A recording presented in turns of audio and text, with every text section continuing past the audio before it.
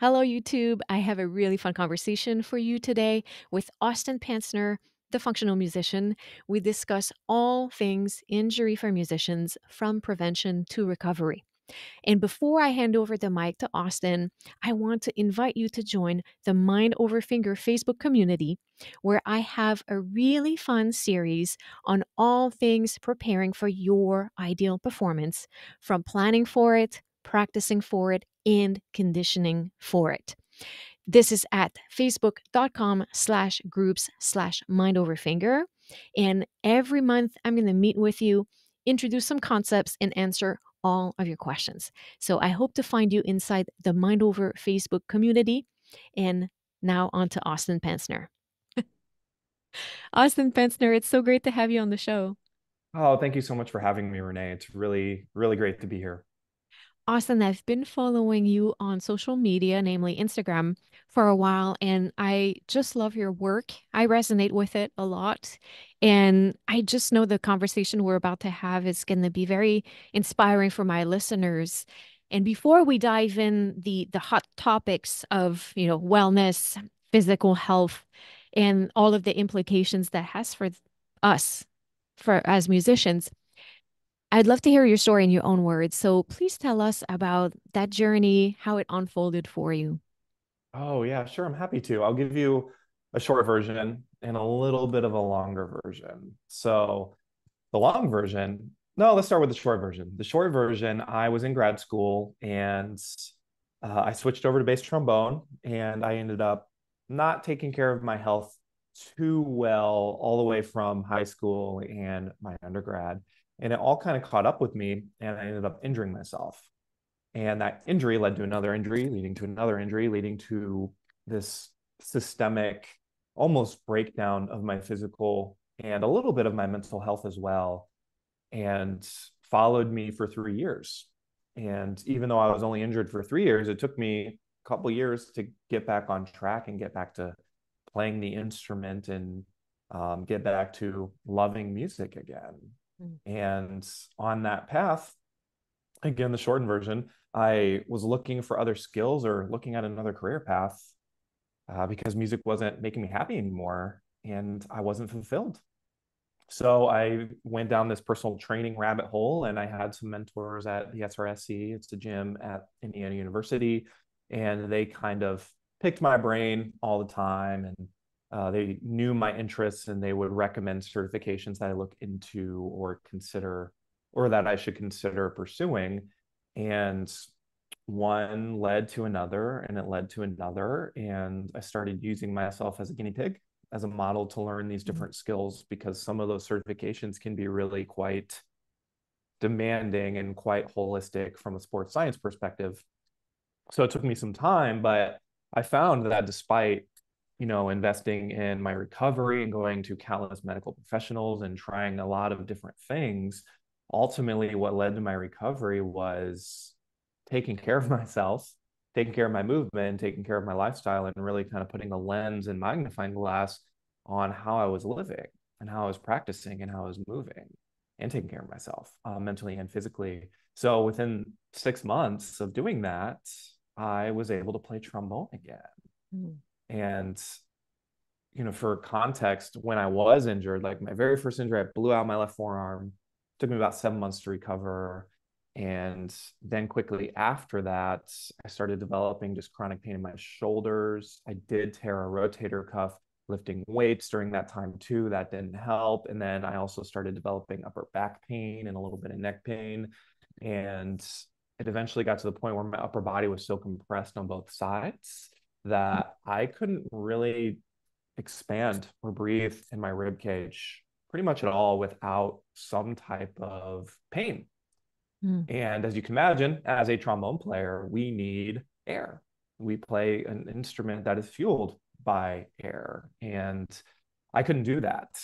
And as a result, I actually developed an overuse injury in my lips because I wasn't giving fuel. I didn't have a good balance between my embouchure, the buzz, and the aperture and the air. My lips were overworking all the time. And I developed a bruise on my bottom lip. And that sensation followed me for multiple years.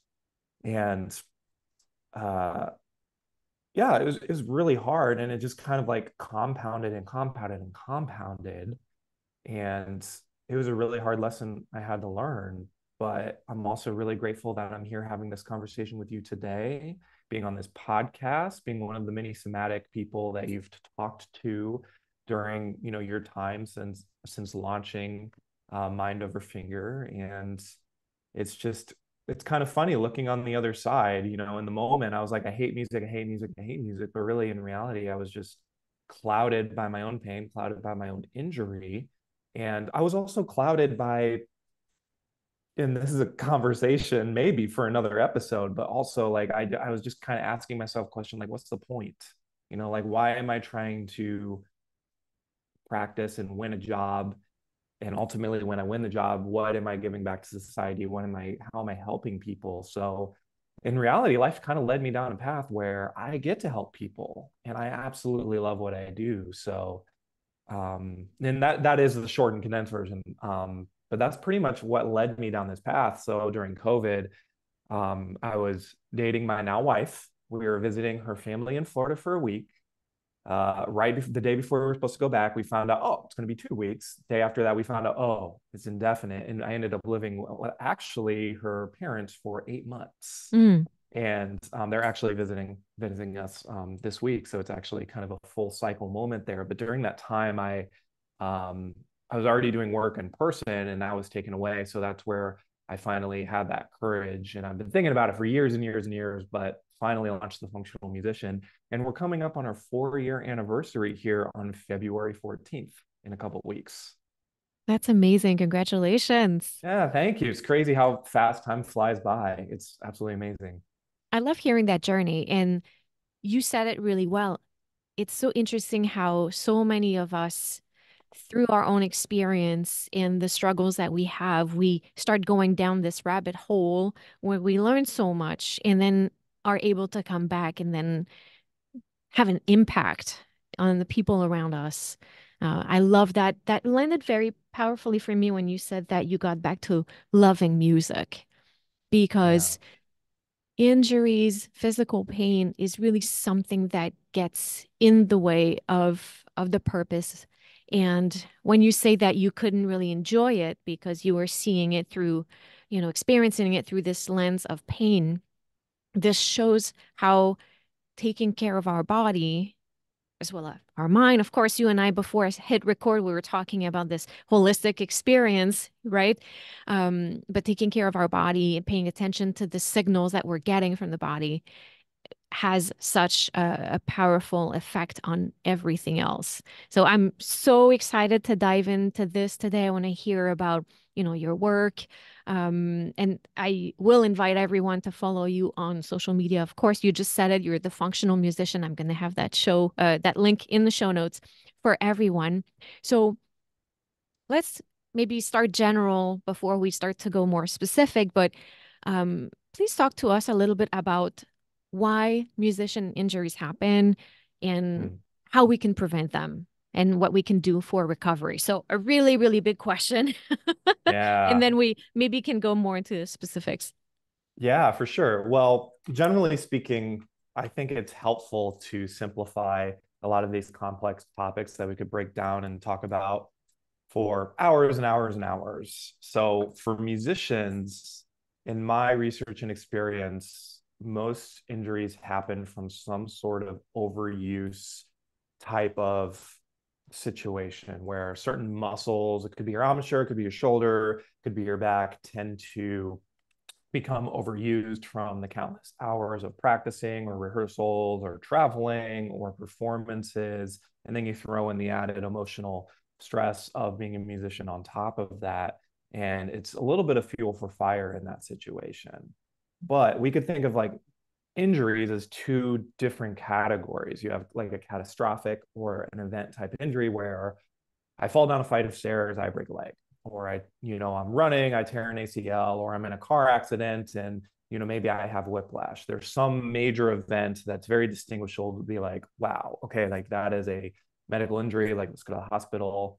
And then you have the other end of the spectrum where I would argue that even just regular people who exercise regularly in the gym fall under too. And that's this idea of a lot of different factors accumulating tension, posture, how we breathe, how we move, in combination with our environmental stresses, such as playing an instrument. And I would say so overuse injuries is probably the most common injury that musicians deal with, although there are a lot of other injuries that can still happen in our field. And looking at the data, I mean, there have been wonderful guests on this podcast that I've already shared statistics like this, but you could look at a lot of systematic reviews over, all the way back to 2016, and they're roughly going to tell you the same thing. There's a systematic review, I forget who the author and co-authors are, but it basically said that anywhere from 62 to 93% of musicians will develop some sort of performance-related injury during their career that will prevent them from performing their best. And I think that's a really good statistic to just keep in mind. And when we think about overuse injuries, it doesn't have to be something that negatively impacts activities outside your life. If it's enough to prevent you, Renee, from going on the performance stage and playing your violin to the best of your ability, whether it be a little neck pain or shoulder discomfort, or you couldn't take a breath, you can't, you don't have access to your breathing capacity, so your performance anxiety is just ramped up to the extreme, that is something that could fall under that umbrella, in my opinion. 100%. Yes. Yeah. So when we think about overuse injuries, the the crazy part about being in this field, and I know you may resonate with me being a coach, but like you don't know how much you know until you know what you know, and then you realize you don't know anything. And there's just so much to constantly learn and absorb because there are so many different perspectives and lenses we can use to um, look at overuse injuries. But I want to encourage everybody who's listening to think of overuse injuries as not one single factor of, oh, I practice too much, but kind of look at the bigger picture, more of this holistic lens where we are thinking of it as more of a multifactorial type of experience where it's not necessarily just the practicing. What is your sleep like? Are you eating, are you getting enough calories per day? Are you eating enough meals? Are you hydrating? What is your movement lifestyle like? Do you live mostly a sedentary movements or sedentary lifestyle, or are you pretty active on a regular basis? And under the lens of my education and certifications and experience, I consider breathing a movement. Mm-hmm. And if breathing is a movement and moving our body is a movement, theoretically, just playing our instrument, no matter who you are, is a movement-based art form. And if we start thinking of it that way, that can be something that can be really helpful when we start looking at the bigger picture. Does that make sense? It makes so much sense. Yeah. 100%. Yeah. And kind of piggybacking off of that and kind of going into just a little bit more, I mean, when we think about looking at the bigger picture, if we can recognize and appreciate that there are a lot of different factors that can contribute to an overuse injury, we can start by reflecting on those different factors and determining where we want to focus on or how we want to focus on those as we move forward. So, for example, if you're someone that lives a sedentary lifestyle, knowing we are a movement-based art form, knowing that living a sedentary lifestyle also greatly reduces, our longevity of life, our body function, our body and mind's ability to endure mental and physical stress, that's something where you can simply start walking 25 to 30 minutes a day, incorporating a little bit of movement, start building that habit. And eventually that can turn into some cardio, maybe some strength training, maybe a yoga practice, whatever the case may be. If it's something where you're like, I don't really have great practice boundaries, I don't really know how to practice, or I don't know how to, I'm always over practicing. This is something where we can start to put the lens under that factor and develop healthier practice boundaries. For example, many students reached out to me going into the new year expressing that they had pain. And I asked them a little bit about their practice history. And it turns out over break, they weren't really practicing that much. But then as school auditions started to come up, they were practicing 2, 3, 4 hours a day, just right away jumping in the deep end of the pool. And the music literature in terms of, or the medical musical literature related to performance related injuries is still quite young and underfunded compared to that of sports science or other professional sports teams or sports in general. And but one thing is clear is that how we ramp up and how we ramp down our practice time can be a huge factor in overloading certain areas or tissues or muscles of the body. So just kind of being aware of that just from, a baseline can be really helpful as well. But also I think being able to recognize when you start accruing tension and when your body starts to develop other postures that maybe aren't as efficient as we want to when we're playing our instruments, starts compensating in different ways when we get tired. And that could be a conscious or subconscious experience. But if we don't recognize the tension that's generating or accruing in the body, we're only going to start to recognize it when it becomes to the point where you're like, wow, I have to stop. And at that point, you're probably going to feel that tension a little bit after that practice session, and maybe into the next practice session if we don't do anything about that, or we don't, do any type of physical wellness to kind of destimulate things. Yeah. Yeah. I resonate so powerfully with everything that you're sharing right now because I can map my own experience onto this, but maybe I'll share about my struggles with physical injuries later. But for now, I want to keep the spotlight on you. So then what are the things that we can do when we are in these situations where we're experiencing pain and maybe dealing with some injuries? Then what can a recovery process look like? Yeah. Oh man, that's such a powerful and tact question. But I think looking at the bigger picture, everybody's going to be different. Everybody's injury is going to be their own unique experience. And it's going to, I mean, I hate to say this, but it's really going to determine what type of injury you're going through and what the context is of that injury. But going back to the practice modality and developing healthier practice techniques or healthier practice boundaries, one of the things I talked about was being able to recognize tension in the body. And I think one of the biggest and most important factors in preventing an injury is having some sort of somatic movement practice as part of your daily routine. And this is something that I think music schools could jump on right away. And some have already done that and offered some movement modalities like Alexander Technique or Feldenkrais, or maybe a yoga practice for musicians, in their music school. But there are many somatic practices that can be beneficial. But what happens is over time, as we start to invest our time into consistently doing a somatic practice, we can view that as a skill where over time it's going to improving it better. You're going to start to develop a deeper sense of body awareness with how you hold yourself, how you breathe, how you move. You're going to start to discover where maybe you don't move so well. I view those as movement restrictions. And you maybe will know where certain movements agitate or make your body feel worse.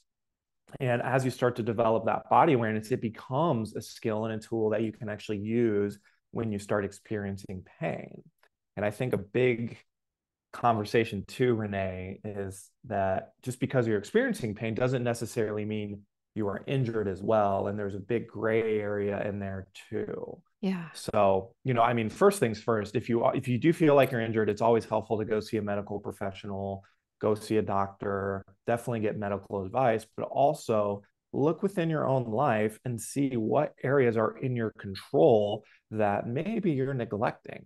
Because a lot of discomfort and tension and pain that is accumulated, a lot of this happens from preventative measures we should or could have been doing in our life.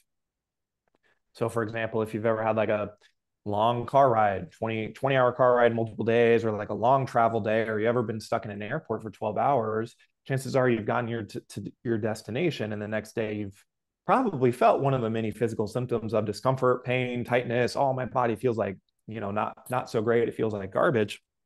And that's when we can recall and use our movement somatic practice to start getting the body moving, helping restore range of motion and making movement a little bit more easy and efficient. And last thing I'll say, going off of that, I know I'm going a million miles a minute. This is why I love coffee in the morning and why I love talking about this stuff. But in my when I'm working with someone or when I'm considering pain, even with myself, I'm viewing a lens of there can be pain that happens from movement. And if I have movement related pain, if I'm lifting my arm up and I feel a lot of tension in my neck or my upper traps, or maybe even my chest or my lats or my bicep or tricep, because it's movement related pain, if I have a movement based somatic practice and a toolbox of movement tools I can use to restore that range of motion and teach my nervous system that movements are safe, so it doesn't have to tense up, contract, or tighten or send the pain signal to be like, hey, stop doing that, then that is in my power to feel better again. And that Yeah. becomes a huge tool where if I'm going to freelance in another orchestra and I'm traveling out of state, I'm traveling 18 hours to get there and I have to go to rehearsal next day. If I'm in pain or I have tension or I feel tender or achy or whatever the symptoms may be, and it's movement based, then I know I have the tools in my capacity, if I choose to perform maintenance on my body to feel better. Hmm. Yeah. Yeah. I love that you say that we are movement-based art form. Absolutely. And um, as you were talking, I was thinking also about the powerful correlation to with the nervous system, which you just mentioned. And as I grow older and wiser, I notice so powerfully how the life situations I'm going through emotionally, mentally, how they impact my health because of how everything is connected in the body. Mm. You were talking earlier about, how the breath is, breathing is such an important aspect of physical health, and how when we are accumulating a lot of stress, a lot of tension, going through a lot of difficult emotions, it starts to impact the nervous system in a very powerful way, impacts the breathing, impacts the posture. So all of these things are connected so powerfully. And as you mentioned, how are we sleeping? And the other factors, how are we eating? All of that coming together is rooted in this awareness that we have of all of these different aspects of our lives, and tuning into what we're experiencing physically and having this keen awareness as well as what we are experiencing emotionally, mentally.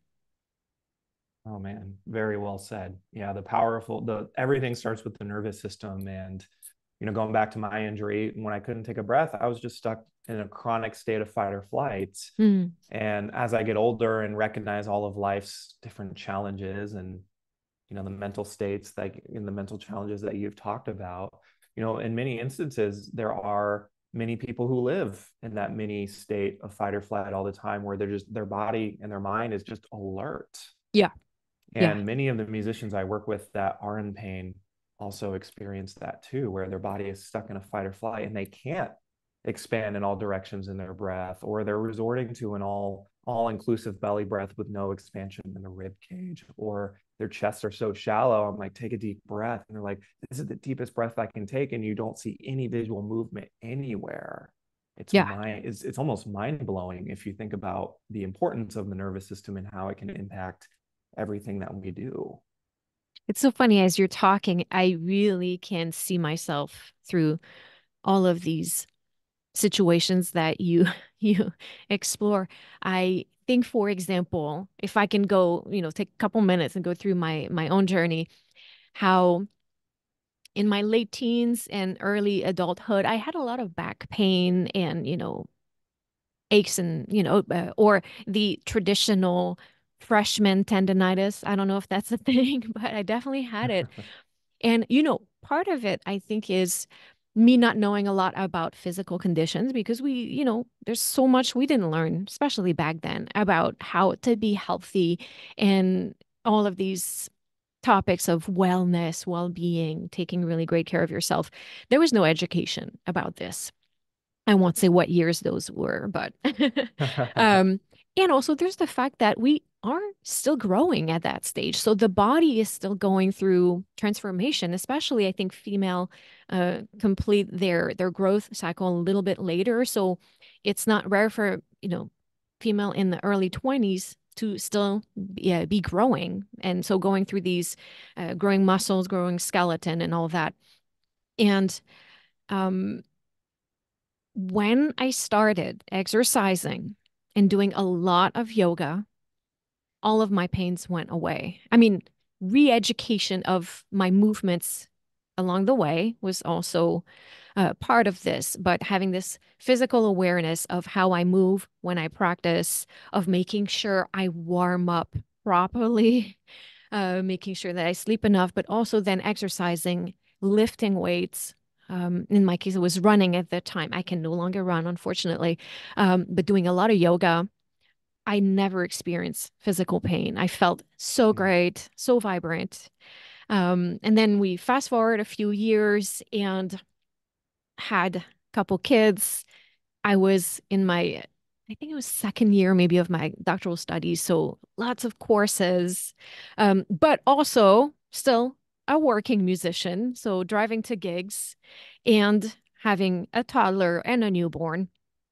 So there was a lot of stuff going on. And I really started to neglect my health. And you add to this the stress just of juggling all of these things, the hours spent sitting in the car and maybe being less in tune with my body and my needs. I started to get sick a lot that year and would have all sorts of weird like tingling pain everywhere. And that's when I realized, okay, we need to slow down a little bit and get back to healthier habits. So exercising a little bit more and really ramping up the meditation practice that was really Mm. helpful for me. But even now, I am recovering right now from a frozen shoulder. Mm. And that initiated with an injury unrelated to music uh, back in November 2022, which I neglected to to take care of.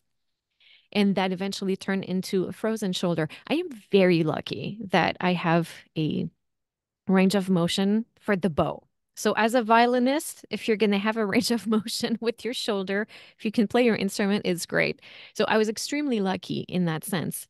But that affected negatively so many other things. And the constant physical discomfort was a huge wake up call as to why I forget the things that are helpful for me. I don't know. But it was a reminder to really get back to the basics and what it is. Well, I need to make sure I sleep well, that I eat well, that I take the additional supplements that are appropriate for my body, and then maybe lacking some vitamin D, things like this. So also having a conversation with my doctor about all of these things, of course. But then how is my meditation? How is my emotional state? How is my mental state? All of these things, making sure I go back to my somatic yoga practice. That was huge. Go back to regular exercise regimen, making sure I make that a priority. And I'm so happy that this injury is now recovering. I did chiropractor and massage therapist, acupuncture, cupping, all of these things. As I mentioned, the yoga, somatic practice, but bringing into this awareness of all of these other aspects that I need to be aware of and keep in check to contribute to my recovery. It's you can't ignore the body. So, Yeah. um, Wow. Oh yeah, my gosh. Thanks for sharing, Renee. Wow. That's such a powerful story and such a powerful lesson. And I find this with myself, that we often don't want to take care of ourselves, or we don't appreciate our health until it's gone. yeah, And there are different moments in life where life ebb and flows, and as I get older, I'm wanting to do more and more things, and it's so easy some days to just kind of be like, oh, I don't need to do cardio today. Oh, I don't need to go to the gym. Oh, I don't need to move. And for me, that is, like, hearing these stories is just kind of a reminder of why I'm doing what I'm doing. And I found in the past, I hate being sick. I hate hmm feeling physical pain. I don't have a high pain tolerance. So that's kind of like my reminder is I don't want to get sick, and I hate being sick, because every time I get sick and I experience something like that, Renee, I get real sick, or my injuries tend to get really bad. to the point where it does restrict my daily life. But I'm happy to hear that you were able to check in with yourself, number one, and reflect and veer back on course to taking care of yourself and going back to the basics. Yeah. Yeah. And I think it's so important for all of us to talk about these injuries as well, because it's less of a taboo subject now, but I still feel that there's a resistance in the music world and probably in other um in not other worlds, but what do we call them? Other, Fields, yeah, in other fields, ballet, sports, athletics, all of these things yeah. where we're hesitant to show this vulnerability, but the more we talk about it, the more we can help each other prevent it by raising the awareness, by raising the knowledge and the propagation of information. So important. So you mentioned briefly that you work with people. Tell us a little bit about that. So what type of musicians injuries do you see most often, um, and how does that look like? Yeah, so I run a one-on-one recovery program, and I'll work with musicians in an online capacity over the course of 3 to 5 months. It originally was just 3 months, but I found that part of my mission and vision of the functional musician when I work with people is to help them understand their body so well, but that they can use this toolbox of mental and physical health and wellness tools that we work on developing together and applying that to their body so they can take care of their health. And Mm, part of that mission and vision is when they leave the program, I do not want them to come back to me, and I don't want them to happen to or have to rely on other professionals to feel better. I want them to be able to take care of themselves and hold themselves accountable in that way. mm, So my program is built around habit implementation, accountability, but it's also this pish posh stew of all of the different certifications that I have to customize and personalize movement programs for the people that I work with. And in terms of injuries, I like to think of just like if we were just going to describe it, it would be really any musician that is experiencing an overuse injury that wants to overcome tension, pain, or injury, and they don't feel that they have enough physical or mental health and wellness tools to help them with that. yeah. But also, any movement based pain is pretty much the umbrella that I work under. And a lot of people who come to me are the people that have a lot of upper back pain, a lot of shoulder pain, a lot of neck pain, maybe some lower back pain. I've worked with some um, amateur overuse injuries with woodwinds and brass as well.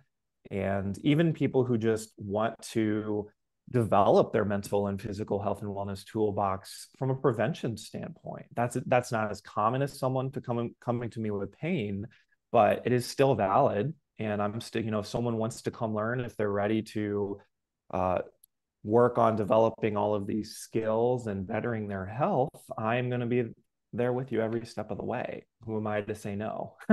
Yeah. you Yeah. know so really it's based around, if we were kind of like look at it too, it's a somatic, all these somatic practices are kind of combined, and I'm really obsessed with learning, so I'm constantly trying to learn and integrate new tools into my program so that when someone comes to me, I can pick their brain a little bit, understand where they're at, and kind of help them take those next steps. So by the time that they graduate, they're feeling better, they're feeling confident about their journey, and they know what they need to do in and out of the practice room to just live their best life and play to the best of their ability. Mm, yeah. And how is what you do different than there's so many modalities, and I've had a lot of people on the podcast, as you mentioned earlier, body mapping. There is Alexander Technique had someone that came and talked about Tamani right before Christmas. Mm. Um, tell us a little bit more about your approach and that toolbox that you're Yeah, sure mentioning. thing. So I have a lot of different certifications that are in the sports science realm, and that combines a lot of different principles from science and research-based modalities. But something that I've been really getting into the last couple of years is something called biomechanics.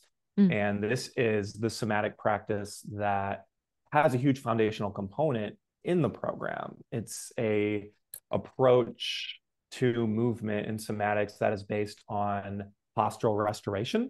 Postural restoration is an institute that has a physical therapy and rehabilitation approach that focuses on restoring and optimizing the alignments and function of the musculoskeletal system and the respiratory system. So the cool thing about this, all the complex mumbo jargon and all of that stuff, it basically recognizes that every human is naturally asymmetrical. If I were to put you on a scale, Renee, and I were to cut you in half, I'm sorry, cut you in half, you would actually be biased to the right side. You'd have more weight on the right side. Hmm. So what happens is over time, if you look at people who, are in retiring homes or in their 70s, 80s, or 90s, gravity is eventually going to win. Yeah. And, living is a constant resistance. I don't like, it's a constant battle against gravity. We're just trying to hold ourselves up against gravity. And what happens is we all have our own unique skeletal structures that will have implications on how we adapt. Oh, yeah. And And I can prove with x-rays that my body is highly asymmetrical. yeah, oh, me too. Yeah, totally. And as we start to either bias towards the right side and start to rotate, or some people, although it's rare, bias towards the left side, we start losing range of motion in particular areas on how our body adapts. And what I love about this, though, is that it recognizes the importance of the nervous system and the respiratory system. So everything I do movement wise is breathing based. And how we breathe is so important when we are trying to increase movement capacity or de escalate our nervous system or switch from that fight or flight to that parasympathetic rest and recovery switch. And I have found that everybody who is in chronic pain that comes in, when I walk them through the very first breathing exercise, they're always surprised how easy it feels and how good and relaxed they feel afterwards. And I think that's the biggest thing, reflecting on every somatic practice there is. I forget, I think it was Hannah Marks is her last Hannah name. Murray. Hannah Murray. I'm sorry, Hannah, if you're listening to this. I butchered your last name. Hannah Murray, she was talking about how every somatic practice, we're ultimately all going for the same thing. We're just working within different lenses. And for me, I've always been asymmetrical, and body mapping and Alexander technique and Feldenkrais all have their benefits, and every somatic practice will have their pros and cons. There's no one perfect somatic practice.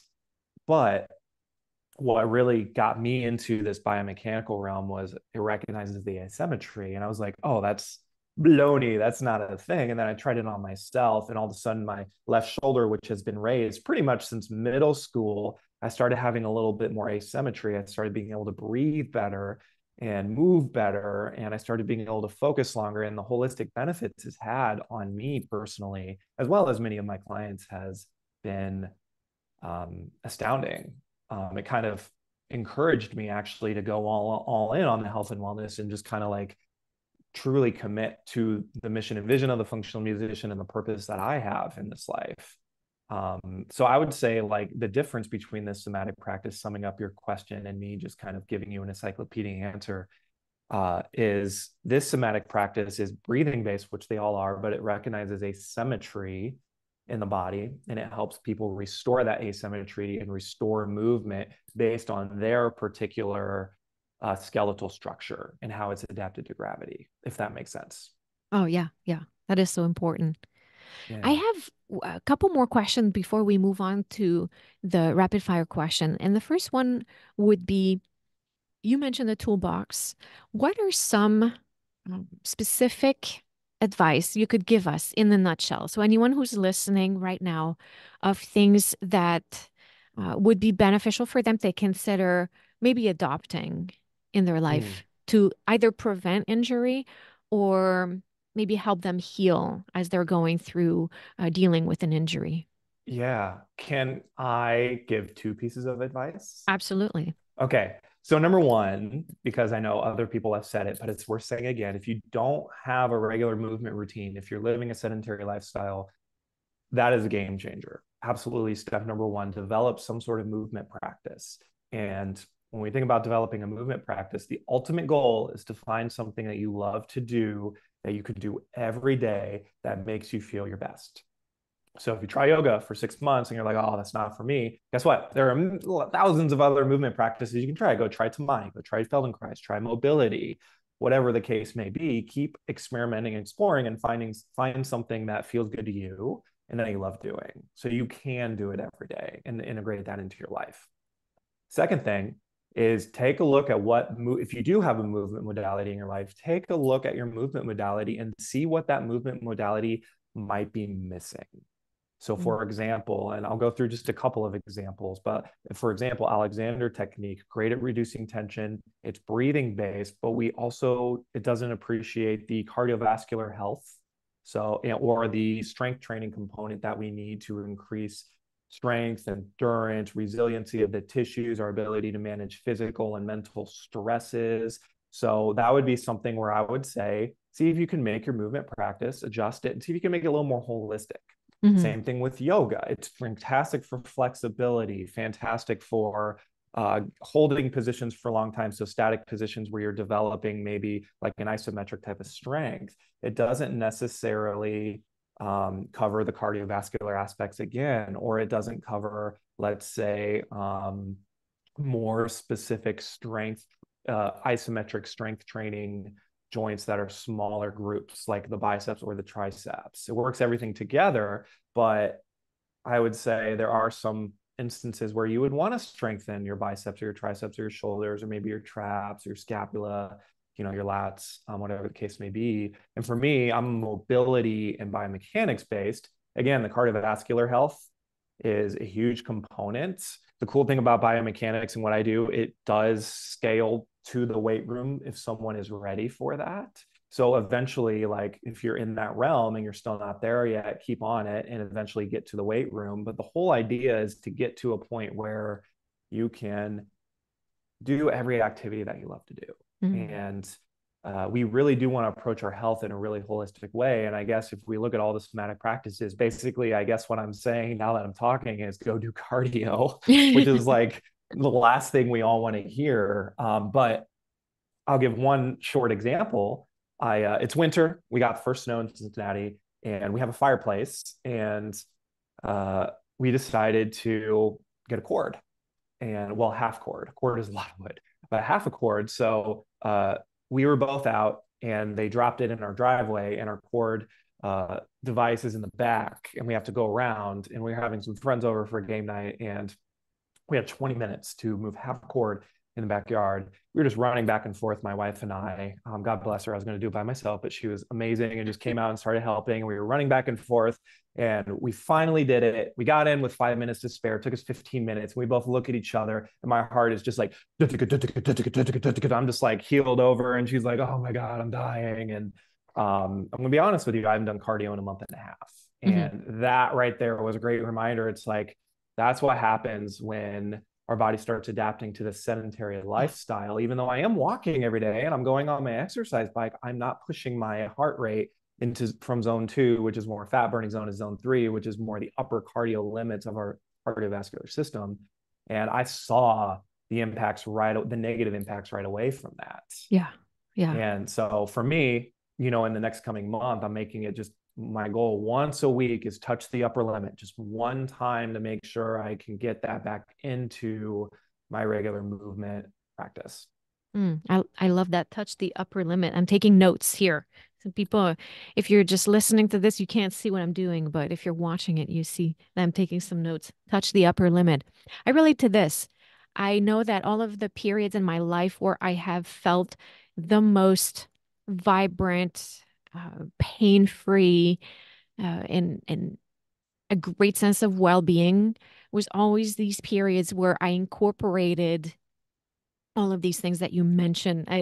I was thinking of the word a varied diet as you were talking about it. And it really shows the importance of balance and variety in life because as in our nutrition where we want to get all of the nutrients with a great variety of food, same with our life where we want to, yes, work, but spend time with loved ones and, get entertainment and soulful movements, right? So same with conditioning for our body.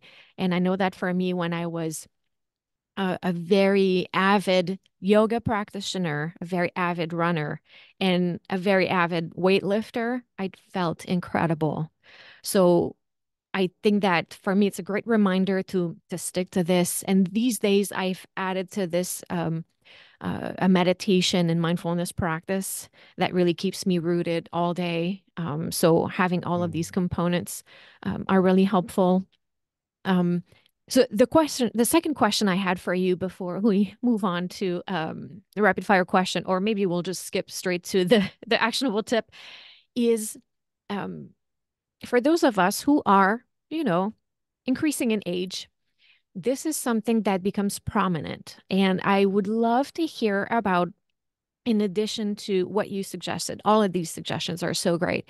Um, what are some ways that we can take care of the body as we age? Mm.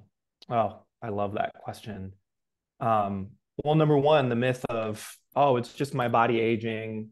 All of these tensions and pains are just a byproduct of that. There is a little bit of truth to that, but we don't want to fall into the trap of using that as the primary excuse of not to take care of ourselves. I think that's a really important caveat to make as we go into this conversation.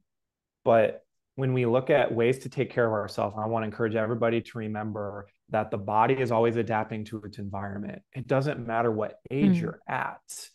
There are certain ages where, yeah, it adapts very quickly, where you can retain and absorb. Just you can learn a new language in like, half a year. If you're like, in your teens or early 20s. When you get older, it's a little harder to learn. The body is kind of the same way. The older we get, the more consistent and persistent we have to be to make those adaptations to the environment, because it's already been adapting for so long. It's used to how you've been living. It's used to your lifestyle. It's used to your posture. It's used to gravity. And uh, along those lines, I would encourage everybody to, again, move their body. We are a movement based art form, but even if we weren't musicians and we were having the conversation about physical health and wellness, there is a huge link to the longevity of life, to how much we're moving a day in terms of steps. There's a huge link to the longevity of life to how strong you are.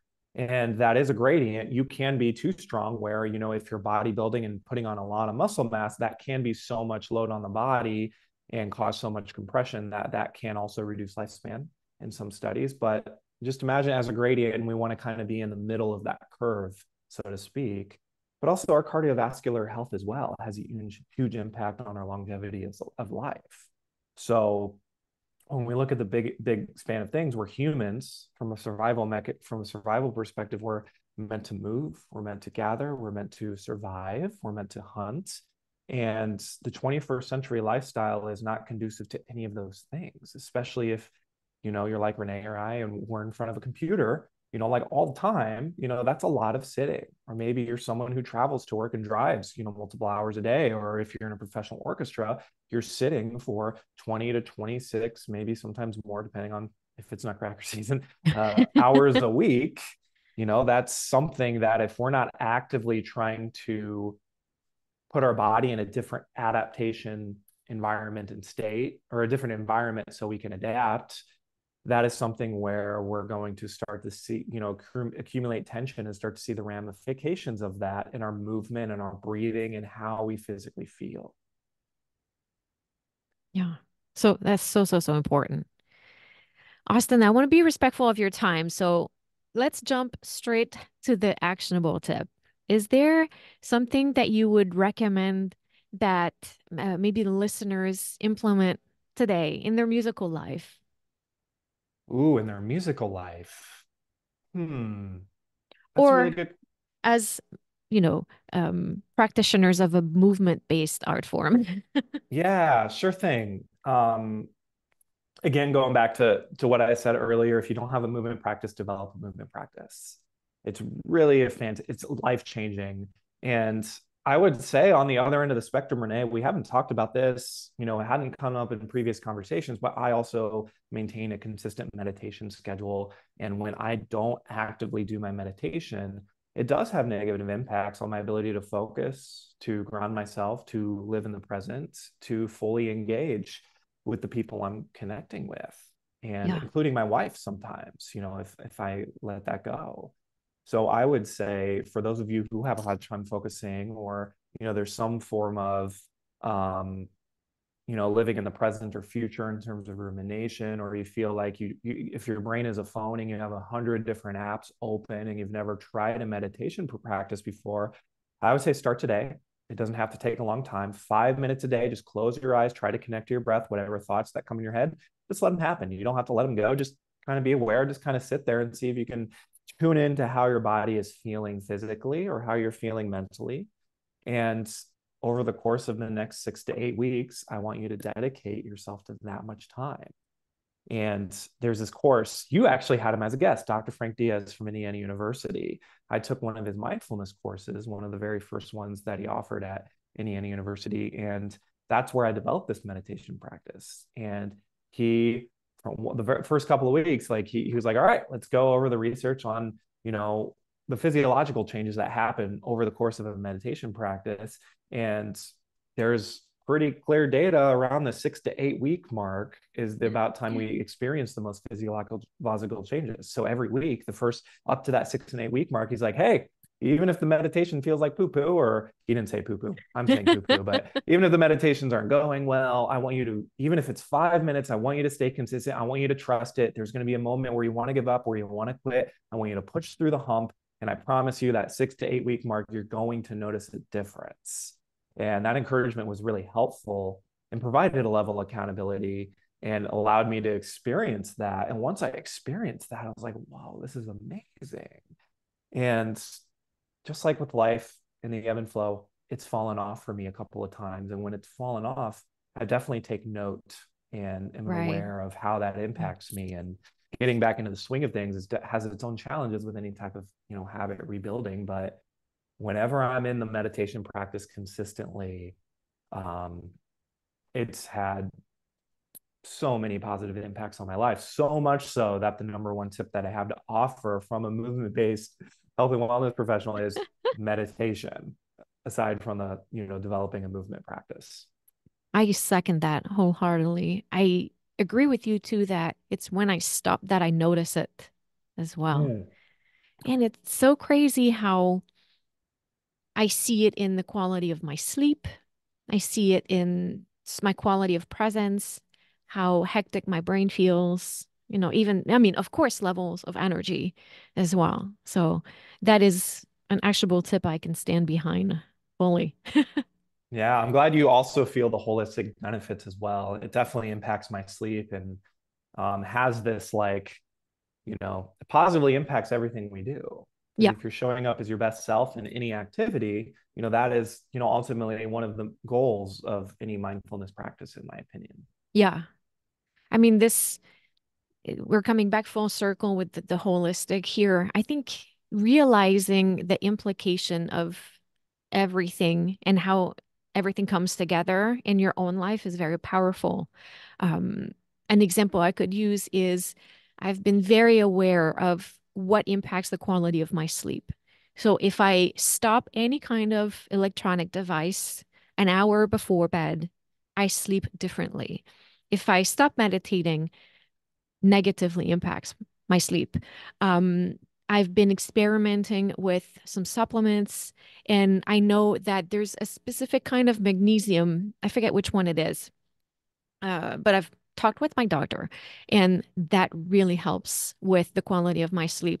So it's figuring out how we function, what is helpful for us, and by paying attention. And I would say that that's at the root of everything, mind over fingers, simply paying attention to what is, how we feel, what we're thinking, and having this very intentional approach to everything. Oh my gosh, I love that so much. And I would agree, listening to Mind Over Finger, that is definitely something that is portrayed through your episodes and your speaking and your topics. And if we can take that, put it up in a little package and carry it around with us all the time, and I think that's something that can also have a holistic, benefit just from listening to this podcast, just from being aware of what we're doing and how we're doing things. Yeah. Austin, where can we find you? How can we work with you? Tell us everything. Yeah, about the sure. functional So musician? you can check me out at thefunctionalmusician.com. I have a blog that I've been better at updating in the past, but I occasionally put new resources available there as we head into 2024. That is one of my goals, is to provide 30 new resources by the end of the year on that blog. I already have I think around 50 available. So you can go in there, you can read on a wide variety of resources that is holistic in nature, based on the topics that you want to learn from. If something's not there and you want to learn more about it, just shoot me a message, and I'm happy to work on that. You can also catch me on Instagram. I'm just at the functional musician. That's where most of my content goes. And if you want to work with me, I have a one-on-one recovery program. If you go on my website or Instagram, all you have to do is click the application link, submit an application that just kind of explains your situation a little bit and why you want to work together. And then we can go from there. I love that. And your Instagram account is always such a great reminder for me. I mean, Hmm. we all know so much and we all need reminders. And I know that every time I see one of your posts go by, I either learn something or I'm reminded of something that I forgot about. And, I either take a deeper breath or stand up taller or, take a second to bring more mindfulness into the next action that I will take. So I highly recommend that the listeners follow you on Instagram. Thank you so much, Renee. I really appreciate that. Austin, thank you so much for coming on the show and sharing your thoughts and your insight on this very, very important topic. I really appreciate it. Yeah, of course. My pleasure. Thanks again for having me. And if anybody has any questions, just reach out to Renee or me, and I'll get back to you. Awesome.